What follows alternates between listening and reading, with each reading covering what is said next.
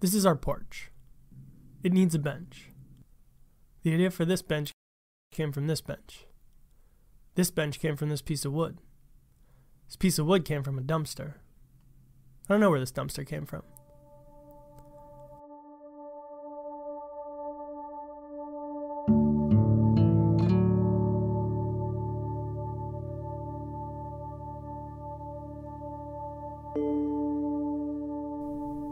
So I originally built this bench when I was out for a walk one day and I found a piece of wood in a dumpster. I just kind of wanted to see what I could do with it, so I brought it home and I made this bench. The bench is kind of flimsy, as you can see. The wood was probably only about 1/2 of an inch thick, maybe a little bit more than that to start, but by the time I got it all nice and smooth, it was pretty thin. I wouldn't recommend sitting on this bench. I brought it to my office and I pretty much just use it to set a couple bags on. Partly because it's convenient and partly because it deters people from sitting on it. I did have one guy sit on it one time, kind of a bigger guy actually, probably, I don't know, 210 pounds. It didn't break, but there was a lot of creaking going on. So I actually really like the design of this bench. You know, it's very simple, pretty minimal. I really love the look of angled and tapered legs, so I ran with that idea. I went through a couple of design ideas before finally landing on this design. You can see it has all of the exact same pieces that the original bench has, but each piece is just slightly different.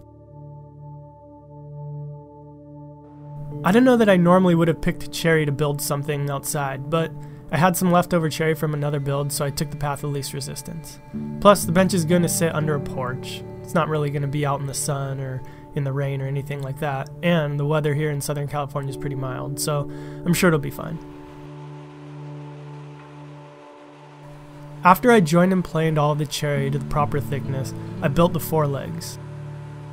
I can get all 4 legs from 2 small chunks of wood by kind of flipping things around and nesting them together. The legs are going to angle in 15 degrees from 90 degrees, so I guess that's 75 degrees from being vertical. I started by making a 15-degree cut from the top and bottom of the piece that the legs would come from.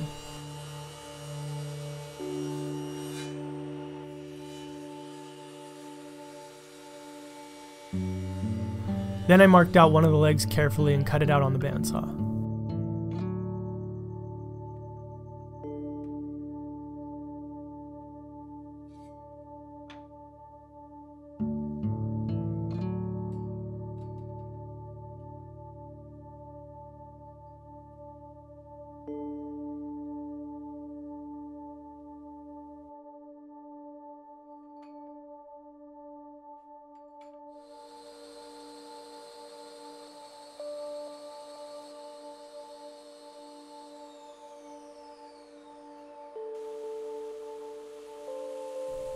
I use this first leg as a template for the rest, using it to mark and cut out the others, also at the bandsaw.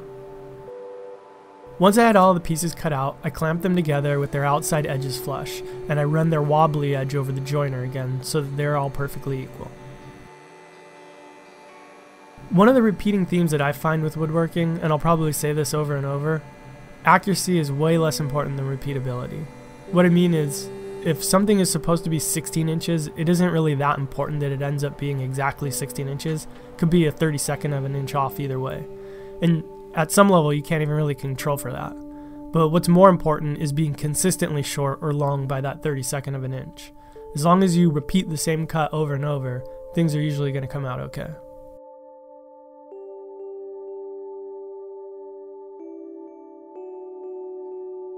Back to the legs. Now that the shape is created, it was time to start cutting in some joinery.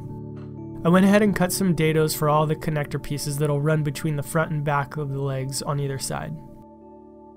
We know that the outside edge angles are 15 degrees, so I basically set up the dado blade, spent a bunch of time accurately marking out where all of my cuts needed to be, set my miter gauge at 15 degrees, and started nibbling away.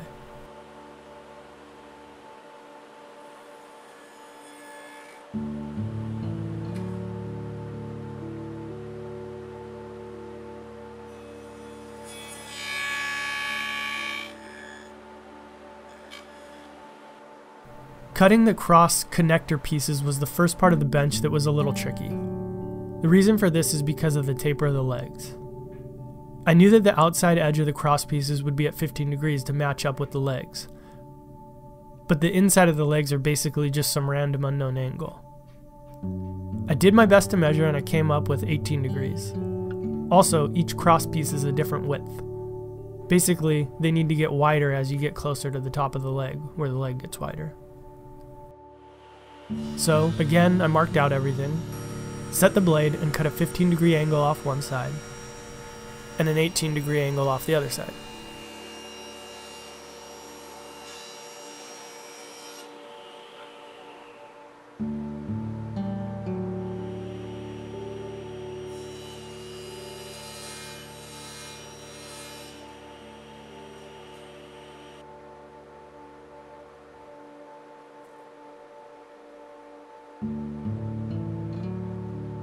For the bottom cross pieces, I also cut a dado on the top, which will eventually hold a stretcher that will keep the legs from wanting to move away from each other when somebody sits on top of the bench.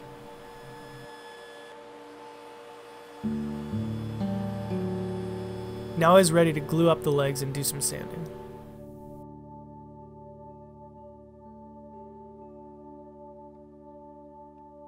The legs aren't quite complete here because I needed to wait till the very end to glue on the top piece after the seat is on. Otherwise there'd be no way to get the seat in. With the base mostly finished, I turned my attention to the stretcher, the piece that would run between the two legs. This was the second tricky part of the build. I needed to cut joinery on the ends to mate with the dados I just cut in the cross pieces, but the inside edge needed to match that 18-degree angle.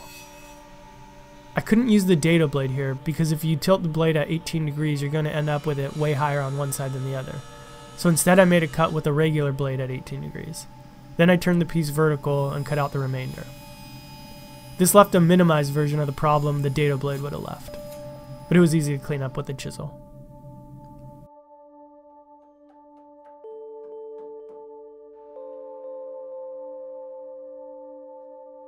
I went ahead and left the piece long on the edges so that I could clean it up to match the outside 15-degree angle after gluing the whole base together. Here I am trimming off those extra pieces.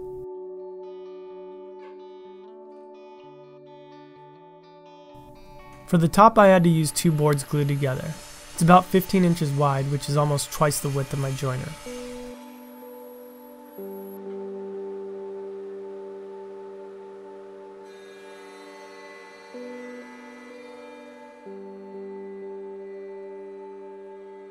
When I'm gluing up pieces like this, I like to use a few dominoes to help with alignment.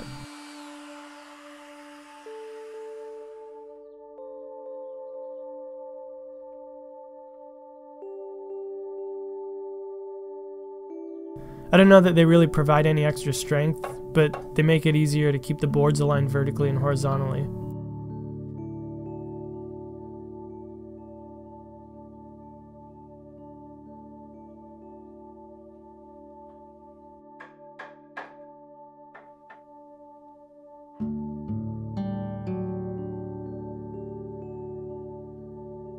After a little cleanup, I cut the top to the finished length and width.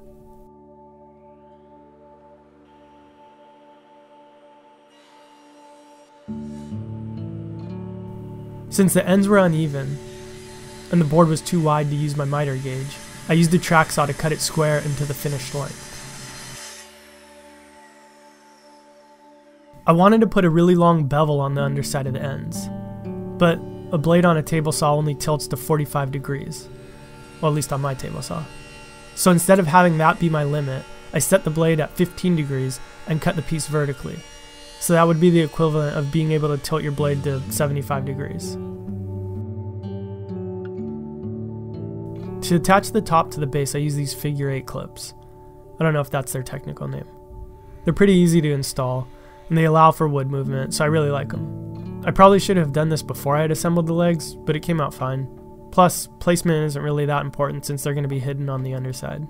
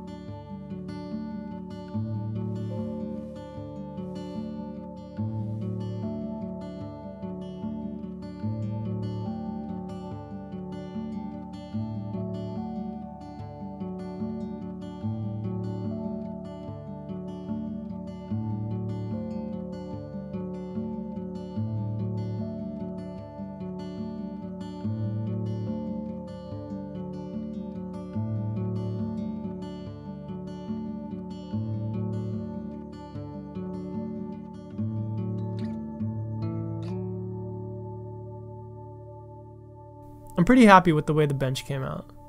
It's definitely different and modern looking, but I think it also has a sort of Japanese-ish quality to it.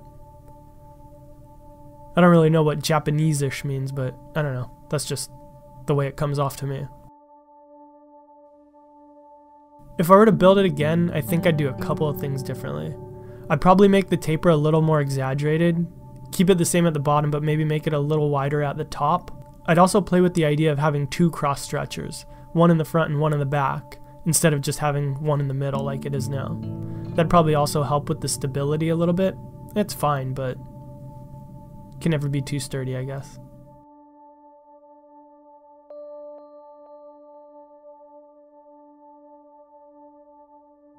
Thanks for watching. If you like this video, good news, I'm going to be making more. What I would ask of you is please, please, please subscribe. Seriously, it would mean the world to me. Also, follow me on Instagram, Twitter, Facebook, Google+, wherever you call home. And finally, this is the most important thing. If you think you know somebody who would like this, tell them. A friend, your mom, your dad, an enemy, your cat, whatever. Just tell them.